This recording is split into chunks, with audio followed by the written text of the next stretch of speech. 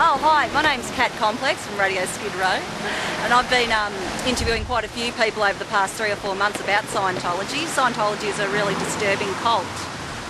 Last Wednesday I had Aaron Saxton in as our guest speaker, and we also had Gold Mask ring up, Boombox Guy, Tamphex, and a few other people speaking about Scientology, and I'm really worried about this cult.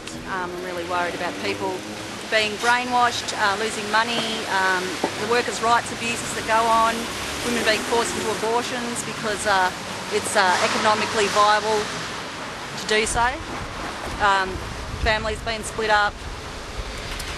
Oh, I could go on and on. So I think it's great what you're doing today, and look, I actually feel really sorry for Cyrus Brooks. I've asked him to come on the show many times.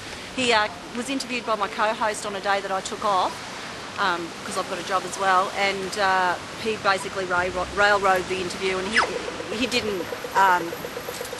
because I wasn't there, he wasn't interviewed and asked questions about these allegations.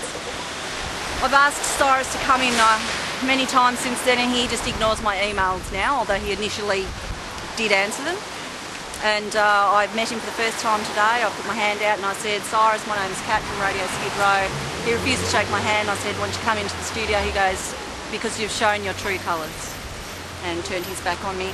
I do feel sorry for him. He looks very thin, I think from stress, and I understand that he was brought up in the organisation, so I think it must be really hard for him to break away from the organisation for that reason. But on the other hand, Aaron Saxton was also brought up in the organisation. Yeah. I'm worried about cults, full stop. Thank you.